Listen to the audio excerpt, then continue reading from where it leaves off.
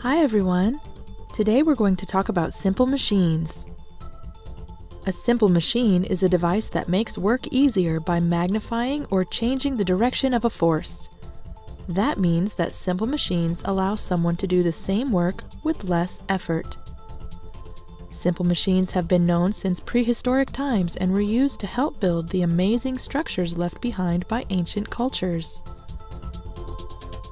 The Greek philosopher Archimedes identified three simple machines more than 2,000 years ago: the lever, the pulley, and the screw. He discovered that a lever would create a mechanical advantage, which means that using a lever would allow a person to move something that would normally be too heavy for them to shift. Archimedes said that with a long enough lever and a place to rest it, a person could move the world. Over the next few centuries, more simple machines were recognized, but it was less than 450 years ago that the last of the simple machines, the inclined plane, was identified. There are 6 types of simple machines: the lever, the wheel and axle, the pulley, the inclined plane, the wedge, and the screw.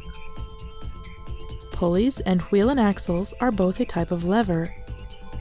Wedges and screws are both types of inclined planes. Each type of simple machine has a specific purpose and way they help do work. When speaking of simple machines, work means using energy to move an object across a distance. The further you have to move the object, the more energy it takes to move it. Let's see how each type of simple machine helps do work. A lever is a tool like a bar or rod that sits and turns on a fixed support called a fulcrum. When you use a lever, you apply a small force over a long distance, and the lever converts it to a larger force over a shorter distance. Some examples of levers are seesaws, crowbars, and tweezers. A wheel and axle is easy to recognize.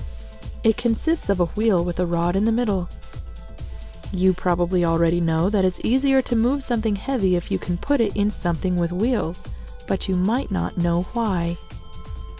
For one thing, using wheels reduces the friction, or resistance between surfaces, between the load and the ground.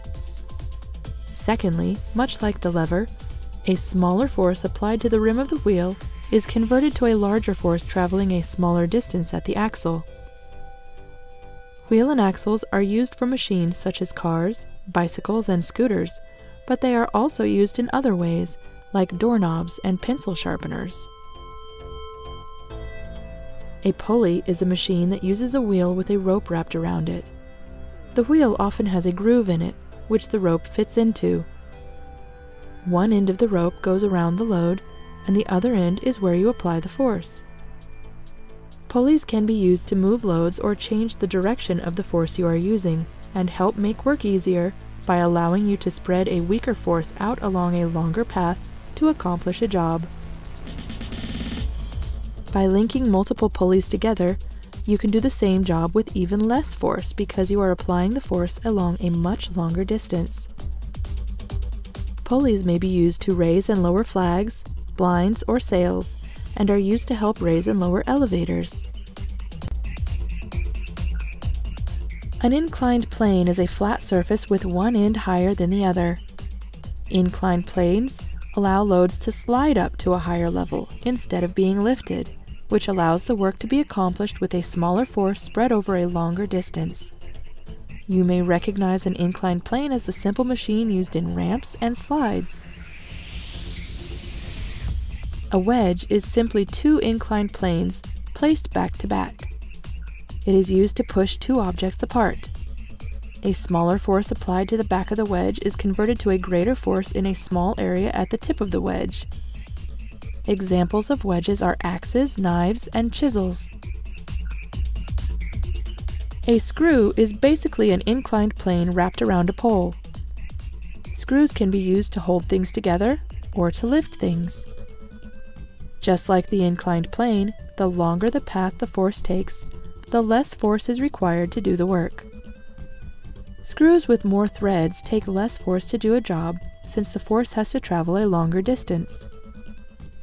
Examples of screws are screws, nuts, bolts, jar lids, and light bulbs. These 6 simple machines can be combined to form compound or complex machines, and are considered by some to be the foundation of all machinery. For example, a wheelbarrow is made of levers combined with a wheel and axle. A pair of scissors is another complex machine. The 2 blades are wedges, but they are connected by a lever that allows them to come together and cut. We use simple machines to help us do work every day. Every time you open a door or a bottle, cut up your food, or even just climb stairs, you are using simple machines.